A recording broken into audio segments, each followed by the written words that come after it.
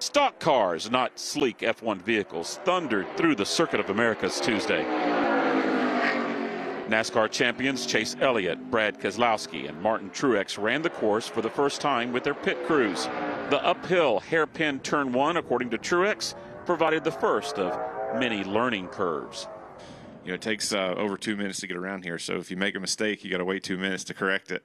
And you can't forget it when you come back around. So it was interesting, you know, to do that, and a lot of fun to do that.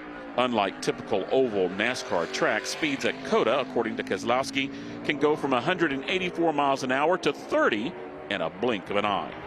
All those tracks are, you know, I always joke like playing a different position on a football field, right? It's the same game, but the way you play it is much different, and you have to be good at all of them to win the championship. The drivers are in Austin to help Goodyear test tires. It's in preparation for NASCAR's EchoPart Automotive Lone Star Grand Prix in late May.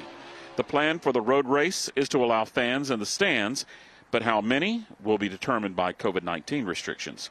Yeah, I look forward to getting back to just normal again. You know, it's still weird, and the vibe at the racetrack isn't what it was before all this. So I look forward to the day where it is again. COTA is being leased for the race by Speedway Motorsports. The company has operated NASCAR events in the Metroplex at the Texas Motor Speedway, as well as 7 other sites like Charlotte and Bristol. NASCAR only has a 1-year deal with the Circuit of Americas to bring a race to Austin, but the hope is that the race in May will not be a one and done.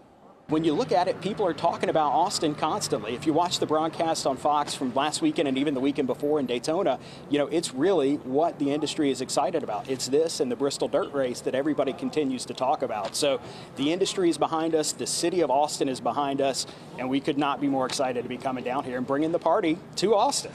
The Austin race is one of 7 road course events that NASCAR has scheduled for this year. The race at COTA, along with the one at the Texas Motor Speedway, officials say will make 2021 the biggest year ever for NASCAR in the Lone Star State.